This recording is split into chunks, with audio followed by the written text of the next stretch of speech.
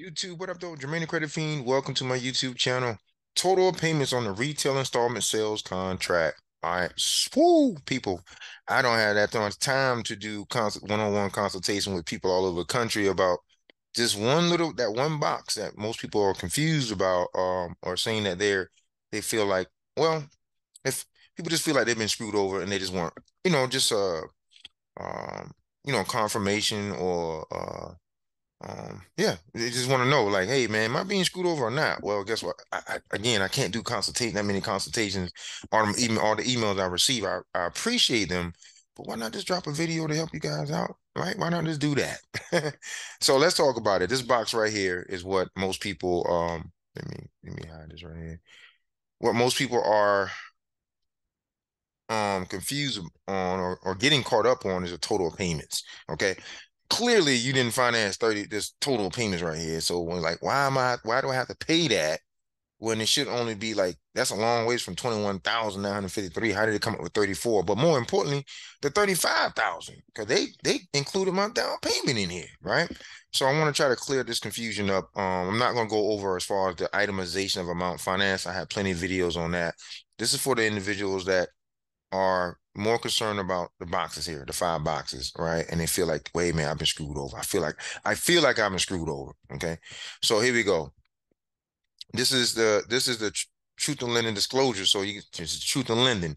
So 15 US, there's different parts of Regulation Z, different United States codes, right? And one in particular is 15 USC 1638, right? Transactions other than under an open-end credit plan. So that means all closed-end credit or installment credit. That's what it applies to. So here we go. A5, I'm gonna show you guys in black and white, all right?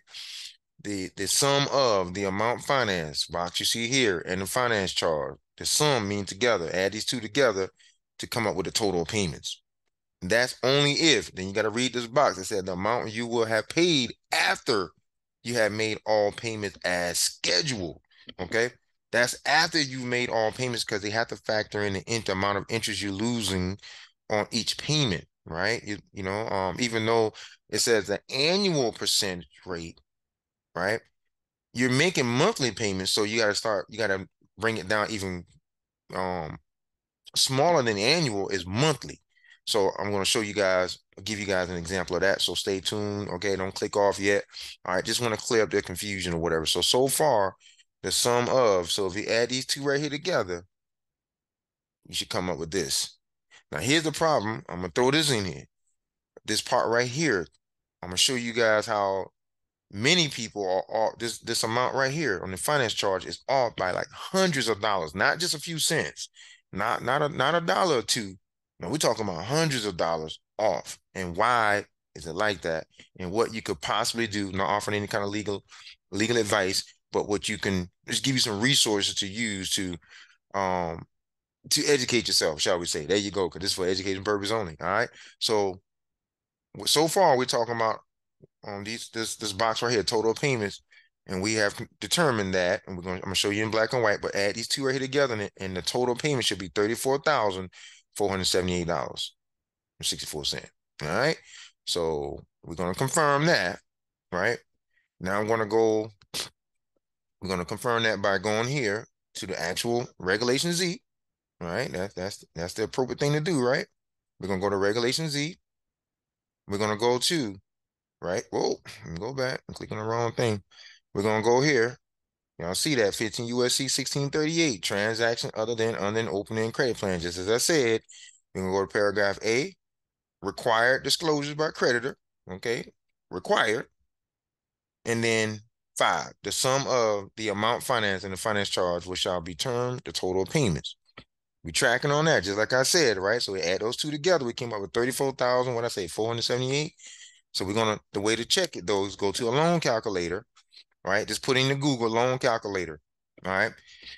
And you're gonna run the same numbers. The amount financed is gonna be, that's what is the loan amount, okay?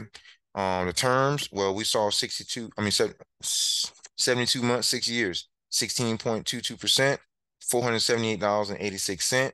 And the total interest, 12,525.21, right? I want to use another loan calculator, which is calculator.net. The reason why I'm using loan calculators and the reason why a lot of people's finance charges are off by hundreds of dollars is because it could be, all right? But before I go there, let me show you this right here. So the same thing. Remember, we said 34,478 was a total of payments. Well, this is what they got right here too. You'll see that total payments. This box right here, right? On calculator.net, they'll show you total payments. Bankrate.com, it just says total principal paid and total interest paid, but you got to add these two right here together to come up with the total payments. But on calculator.net, they give it to you. So you can easily compare this information to what's on a retail installment sales contract. All right. $34,478.21. We come up on the loan calculator and $34,478.64. All right. So that's what, about 50 cents off or whatever. Not bad. So that's letting me know that this lender or the dealer, because in this case it's dealer, is using a loan calculator that's in compliance with Regulation Z. Now we're going to talk about why some people finance charges are off by hundreds of dollars. Okay, could be. Let me say that again. No legal advice, because they're not. This right here comes into place. 12 CFR 1026.22, people. All right, is the determination of the annual percentage rate, and in here it goes over how they're supposed to use, calculate, equations and stuff like that, right? It's not just something as simple as pull out a calculator on your phone and start adding numbers up. And that's what happens or whatever. So I know many people are like, well, how do I, if, are they going to accept me? If I can't tell my lien holder that I use bankrate.com, I'm like, well, yeah, you got to find the appropriate statute, right? You can then challenge them, say, I would like to know which calculations did, or how did you calculate the finance charge? Because I'm using loan calculators that is obviously in compliance with Regulation Z, because they're the same amount and they're coming up with the same dollar, 478.86, 478.86, right? And then we saw on the other one is 478.87, so that's pretty close. But for some of you all, the finance charge is off by hundreds of dollars, and the payments are off by, like, it will only be like 3, 5, maybe no more than about $10. But that's because it's over the life of the loan a month. You got to figure it's $5 a month. 5 times 12 is 60. Then times that by the 6 years that you're financing a vehicle, that's almost like sneaking out of another payment, an extra payment out of you. See, when you use those, looking at it like that, it's like, wait a minute, they're trying to squeeze another whole payment out of me, right? That's because you need to check them and see if they are in compliance with this. And this is part of Regulation Z again. You see that right there, Regulation Z, determination of annual percent rate. Okay. I'm just pointing you guys in the right direction. I'm not going to go into that. You have to read it yourself or whatever, right? And just educate yourself, people. But so far, let's get back to this right here. The sum of the amount financed and finance charge, we got that, right? So now we know when you add those two together, that's how they came up with the total of payments. Okay. And then the next box would be the total sale price. Okay, so by law, they have to tell you, like, this is the total price that you're going to pay, including your down payment, right? So if you go the whole term, you have paid 34,000, like we saw here, $34,478.21 or whatever. If you go the entire term, but they're saying what the truth in lending is saying, hey, don't forget to factor in that amount that you put down too. Now that is the total. We got to include that. Now that would be the total that you paid for the vehicle. So you got to factor that in too. So they did not add that into your finance, because it says right here in 15 USC 1638, right? Amount finance right here, 2A, right? And then it said take the principal amount of the loan or cash price less the down payment and trade in. Okay. So they can't factor the trade in into the amount financed. It was not factored in the amount financed. And that's because the amount financed and the finance charge is what determine the payments. Okay. So not your down payment, right? Their down payment is not factored in as, like, it's not part of the amount financed, and it's definitely not part of the finance charge. All right.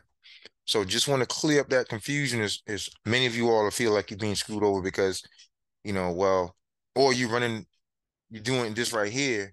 Let me go back here. You're doing like, okay, it's 16. I ran the numbers. I financed 29,000, you know, $21,953, and I multiply that by the interest, and it didn't come up with 12,000. Yeah, that's because you did simple interest for one. That's just one-time interest. You paying interest on a yearly basis, right? But broken down into monthly. But don't forget, you financed it. How long you finance it for? 60 months, 72 months. So you got to factor that in, time price differential.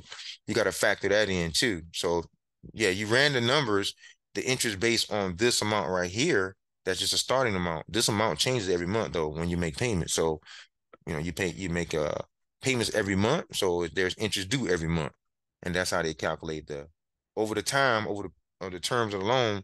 The total of interest is 12,525, which is pretty high, right? Pretty high. But that's okay. People gotta do what they gotta do until they can get their credit straight, and then they can refinance. Oh yeah. So now you can check this number right here. I'm gonna show you something else before I end this video. Okay, so you'll understand like what that interest really means, what that APR really means is going to determine out of your payment, this payment of 478, how much are you losing to interest in the first month? You see that 296. In the second month, it's gonna go down every month, 294. The third month, 291, 289. That's still a lot, but you can also, you know, you don't need the loan calculator to do that as long as you know the principal amount, 21,000. Well, let me do that back. The APR is 16.22. So I would change that to a decimal, 0.1622, and then you divide that by 12 because it's 12 months. Remember, we're trying to get the monthly rate, right? And now you multiply that by whatever that balance is. And if I want to know how much interest I'm losing on the first payment without even getting that amortization schedule, I can just run the numbers myself. 21,953, I think I said 953. I can run the numbers myself, and I come up with $296.73. And they also the calculator came up with $296.73. So, simple interest, easy to determine, just running the numbers. But so now you can, knowing that with total of payments, I mean, hopefully, for those of you all who felt like, well, you've been screwed over because of that total of payments, hopefully this right here will probably clear up any kind of confusion or whatever. And, before you approach a lien holder or whatever, a creditor, using laws and threaten and sue and all that stuff, people, listen, that's an emotional decision, right? You need to make a well-informed decision. And the only way to do that is to be well-informed. You need to, don't just take nobody's word and say, well, you need to, no, you got to understand it yourself, right? Understand it yourself, understand your situation. Because maybe your situation is worse than what yourself or other people may think, or maybe your situation is a whole lot less than what you think it is too. So it can go both ways. But the only way to do that is to be well informed, right? To be in the know and to fully understand and comprehend a comprehension of the situation that you're in. That's it. If you understand, once you understand what's understood, don't have to be explained. All right, this is Jermaine the Credit Fiend. I thank you guys for taking the time to check out this video. I appreciate the views or whatever, appreciate any kind of support. People, thumbs up would be just fine or whatever. I share information on my channel. That's what I do. I don't share or I don't spread hatred. I don't do that. I don't hate on people, nothing like that. I just know that, it's we at war, financial war, and it's time for us to start fighting back. Okay. This is not about getting out of paying what you owe. Okay. It's not about that, but it's about being in the know though. We need to be in the know. All right. Make well-informed decisions. Catch y'all on the next one. Peace.